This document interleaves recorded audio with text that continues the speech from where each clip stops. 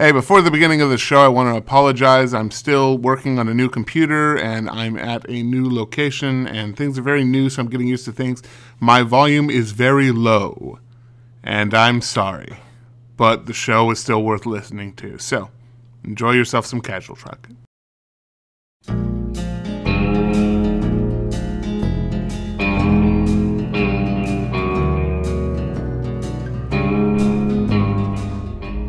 Go. Hey, the thing drives too. Everything's great. All right. Hey, folks, it's Grimwit from Natchival. With me today is Maditox. Maditox. Say hello, Maditox. Greetings, people. Maditox is just some stranger I met on Skype. Woo! Woo! All right. Today's question is, what is spam? Spam? Spam.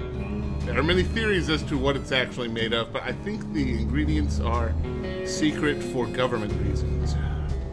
Well, I believe the government is actually feeding people this like bio-created meat substance that's like slowly invading their minds, and it's like a mind control like ploy. That would explain. That would explain the acronym of SPAM, which is scientifically produced animal matter. Exactly.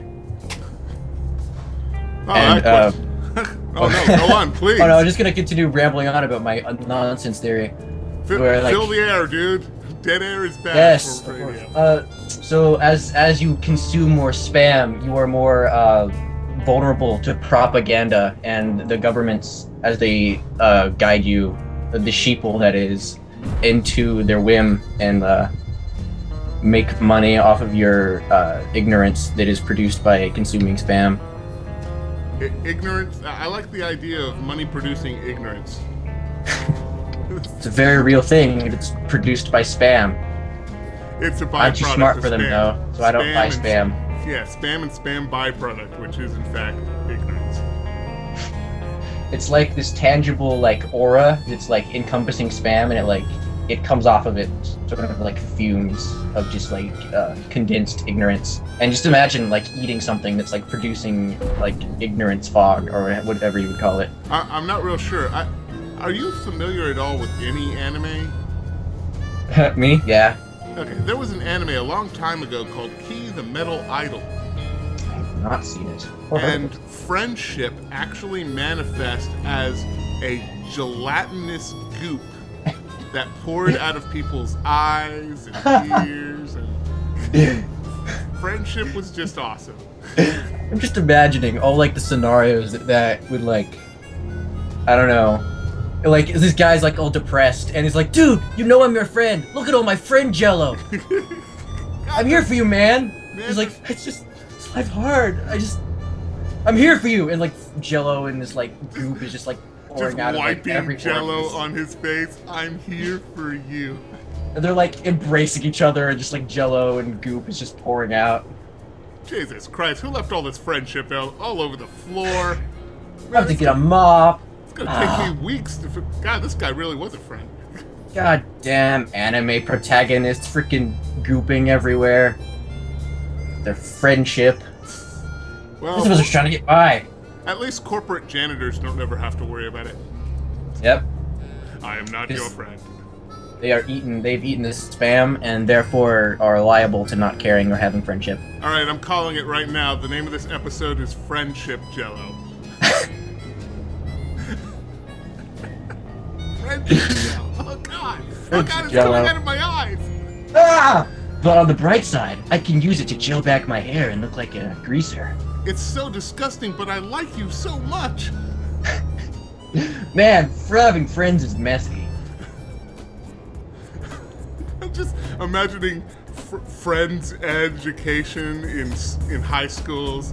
You know, a lot of people want to be your friend, but you need to use protection because that stuff gets everywhere. The roads are slick with friendship. Cars are sliding into ditches. You have to know when and where to talk to your friends, otherwise it could be a serious problem. I can also just kind of see, like, you know, all the teenage girls who talk to their friends on the phone all have problems with getting stuff, their cells just disgusting, and have to wrap it in rubbers. there would be like designated hangout areas in like parks and like cafes and stuff where there's like gutters all around. So you would like sit in like a hot tub where like all the jello and goop would just like pour out so it wouldn't like get everywhere and just pour into the like I don't know, the beveled ground. Well, if people weep despair, I imagine that's the key thing used to wash away the friendship gel. Despair, of course, appears as a purple, noxious liquid. And they, like in movie theaters where friends go to hang out or whatever, and it gets gooped up. After everybody leaves by, swimming out of the theater, the attendees turn on the sprinkler system of noxious purple substance.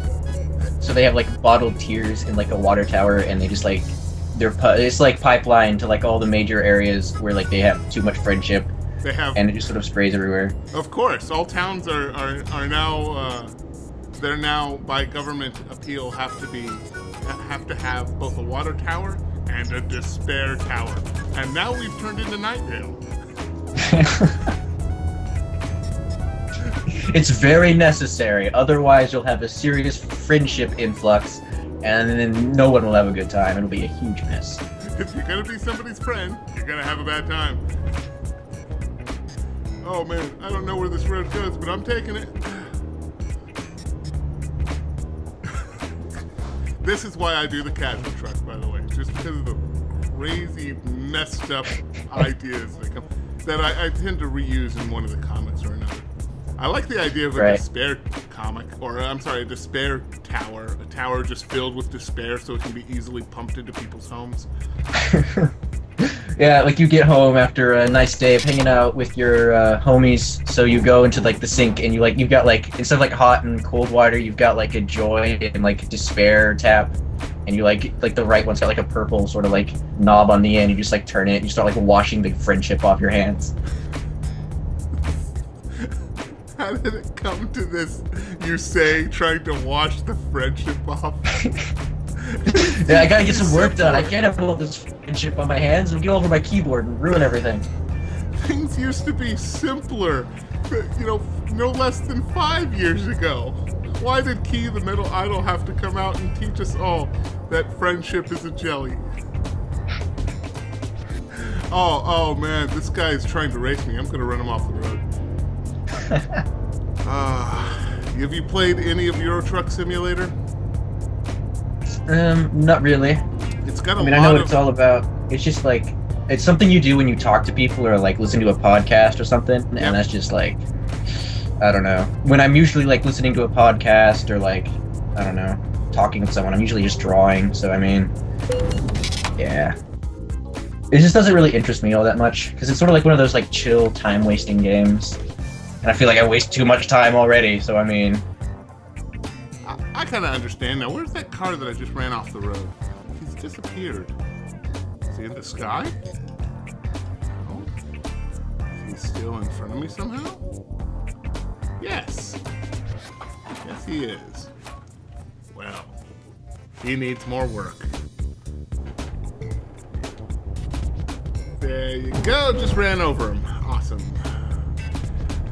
There are, I don't know, it's one of these relaxing Zen games, and you're right, it's something you do while you're listening to a podcast or an audiobook, or you're just talking with some random stranger you met on Skype for no reason. Yep. I've also been playing an awful lot of Talos. Talos? The What is that Talos about? Principle. Now get this. Wait, I think I know what that is. It's that puzzle game, which is about, I think you're a robot or something. It is definitely a thinking man's puzzle game. The puzzles are all, like, they honestly could not work in any other way, like a top-down or anything. It had to be a first-person puzzle game. I heard some, like that. You got some, like, interesting things, like, there are certain parts where you have to do, like, a time clone assist, where you, like, you do some moves and it, like, does, like, a paradoxal, like, time thing, and then it records your movement, and then that clone of you repeats whatever it is that you did. So yeah, it's pretty cool. The reason I get into it is because I'm very much a student of philosophy, both modern and ancient, and it has a lot of philosophical conundrums. There are some things that are in the game that are just beautifully ironic. Of course, you know that you play a robot. In the game, you are trying to log in as an administrator, and to prove that you're not a robot, you have to take a test.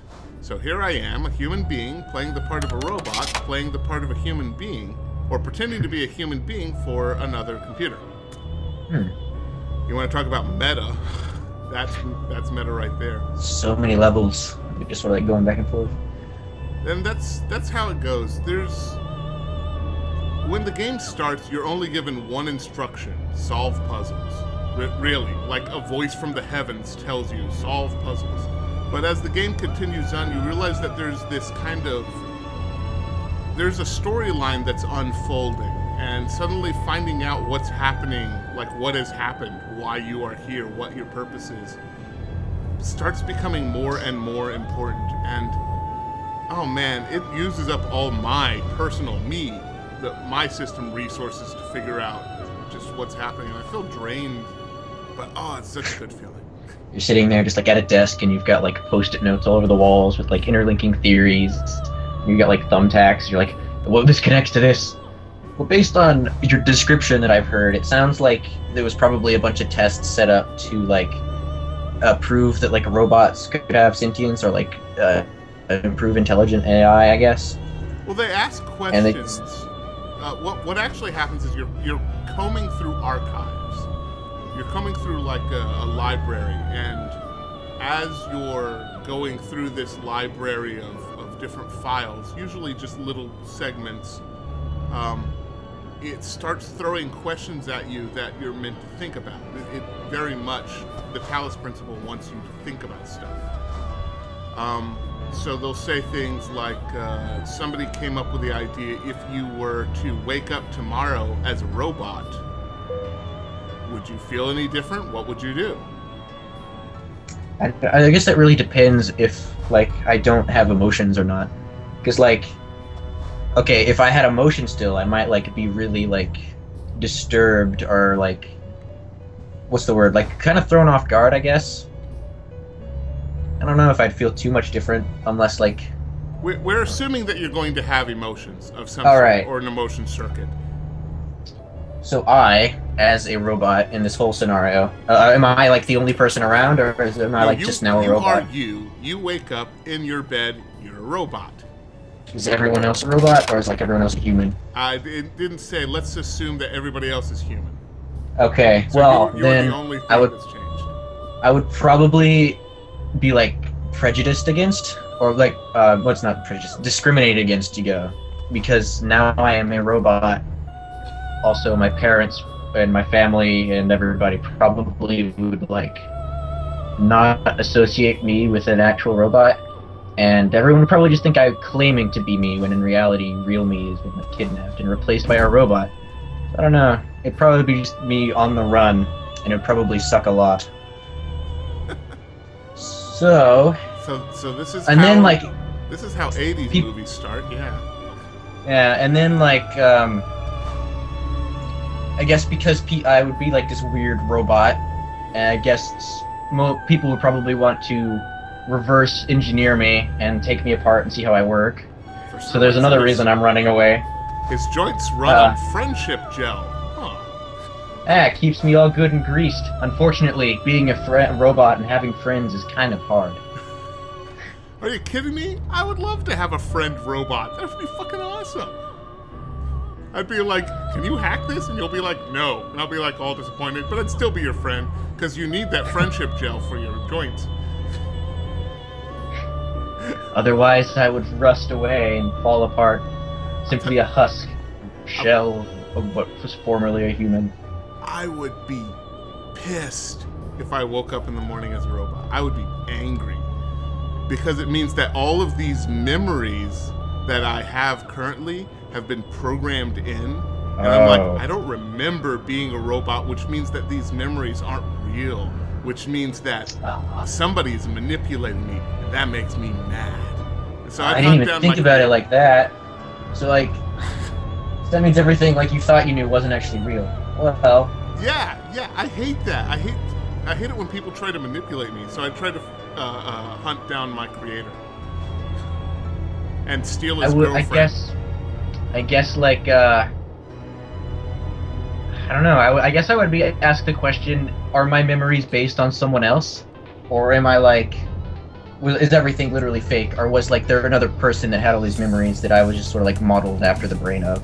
Yeah, isn't it messed up?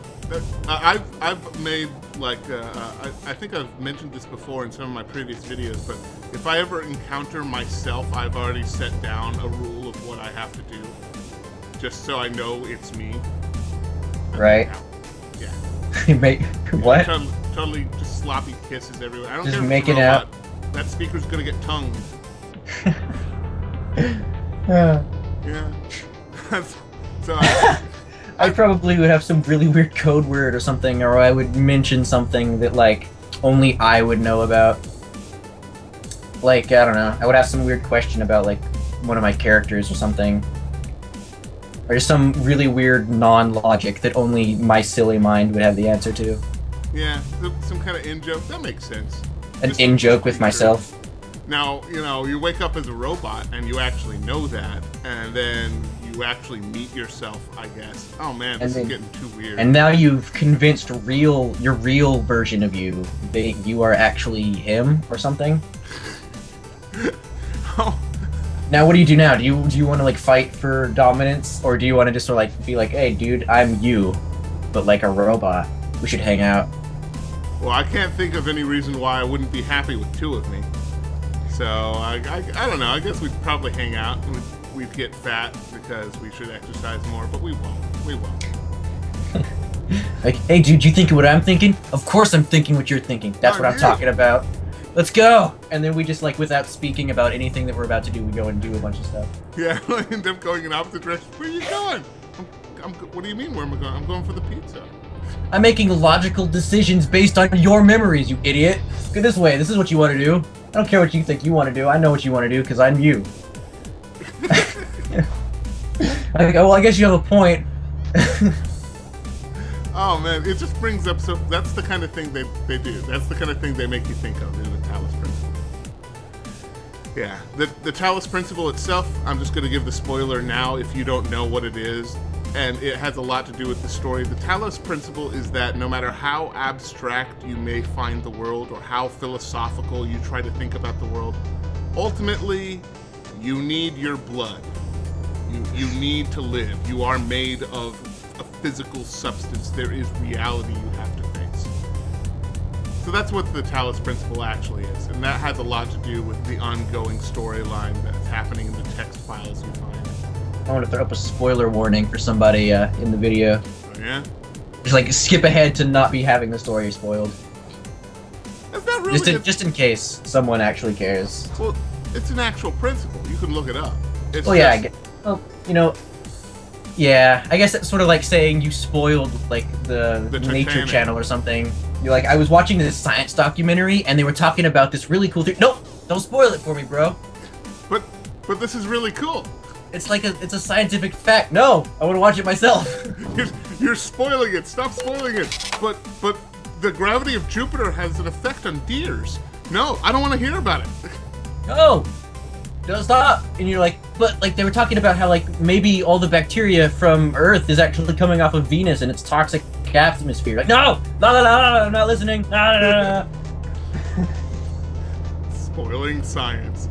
Oh man, I've been reading this book. It's called Physics 101. Oh no, stop. I'm reading that myself. I don't want to get ahead. I don't want to spoil anything. You don't want to hear about the sex scenes? No. I'll get to it when I get to it. I'll be more surprised. But now I won't because you ruined it. Okay, I'm just going to ruin the rest then. There's a coloring section in the back.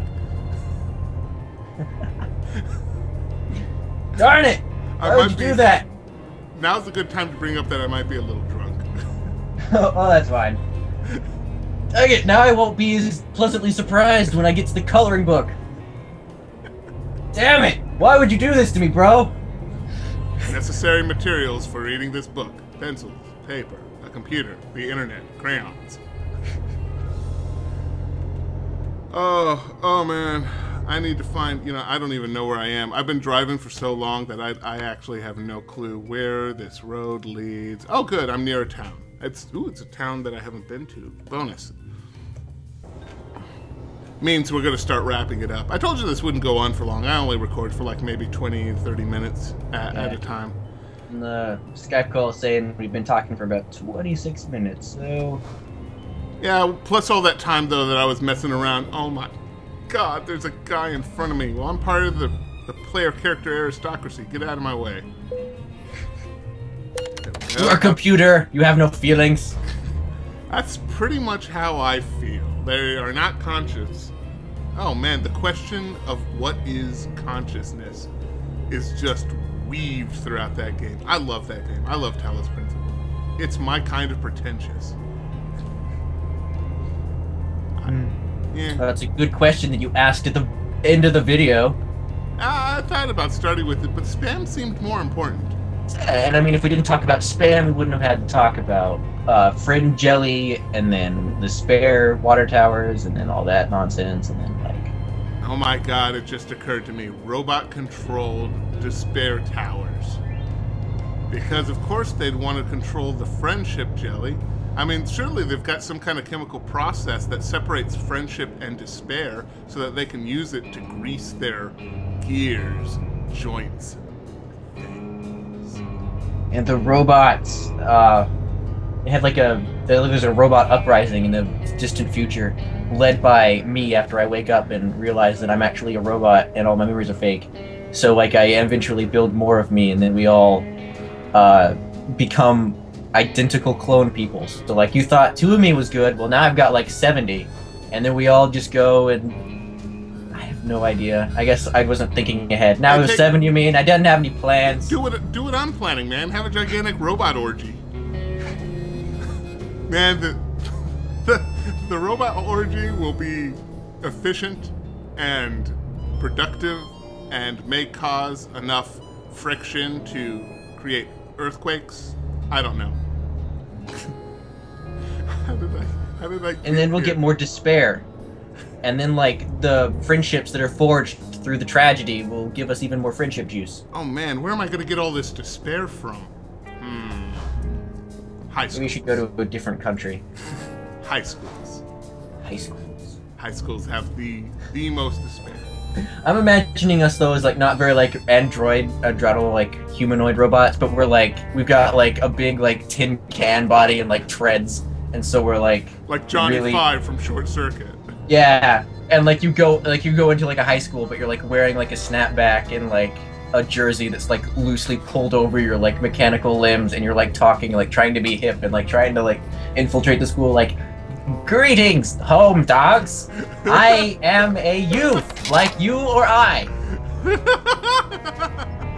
Oh, me. And he like swivels his head back and forth. It's like his eyes flash. I am a normal human being, like you or me. What? Wait, is that guy a robot? No, it can't be. Look, he's got a backwards cap. That means he's from the 90s. He's human. He like slowly like crosses his arms and his head just goes zzz, zzz, zzz. Rotate. Yup, dog. I am alive. Yes. Isn't this just the swaggiest? Swaggy. Ah, I'm glad I invited you on. Okay, Yep, I gotta start wrapping this up. Hang on a second though, I gotta bask in swaggiest. Man, this show was swag or whack. They're interchangeable, right? Off the proverbial hook, yo. Everybody says yo now. Okay, we're wrapping up. You got any shout outs you want to give? Not particularly. Alright, it's good for me. I'm gonna park in this warehouse parking lot. Nobody will know. I'm going to check out behind the scenes where all the lot lizards are. There are no behind the scenes. So no lot lizards. This makes me a sad friendship-producing robot. All right. Well, I'm gonna call that good. Yep. Or evil. I don't know, something. And A whole episode of just great nonsense material. Sure. At least we had fun, though. Yep. Say goodnight, Matadox. Good night. Goodbye, everyone.